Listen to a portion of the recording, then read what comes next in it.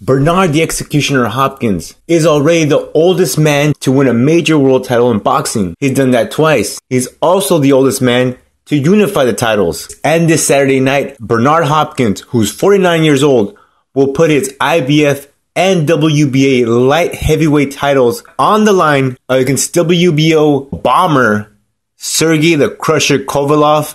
It will be televised on HBO from the Boardwalk Hall in Atlantic City.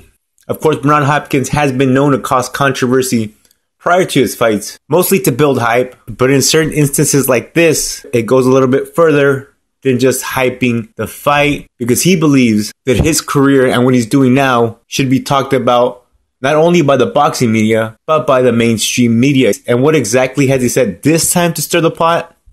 Quote, "It's because I'm black. What do you think if my name was Augustine, Herzenstein, Stern, Cappello, Marciano? Don't you understand the conflict of interest?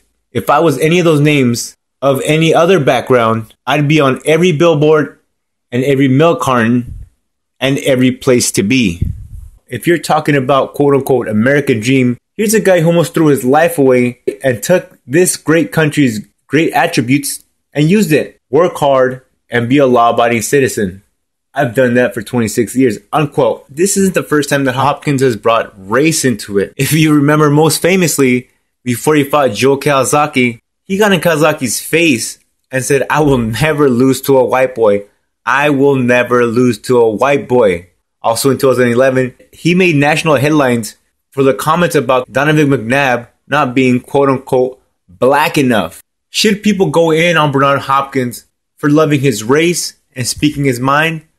No, why should we? In a day and age where most athletes would rather keep their mouths shut to keep those paychecks coming in, to keep those endorsements coming, it's a breath of fresh air to see an old school man, to see an old head, an old boxer, take initiative and say, what I'm doing is important, it's bigger than you think it is, and you should be covering it, and I should be treated as good as everyone else.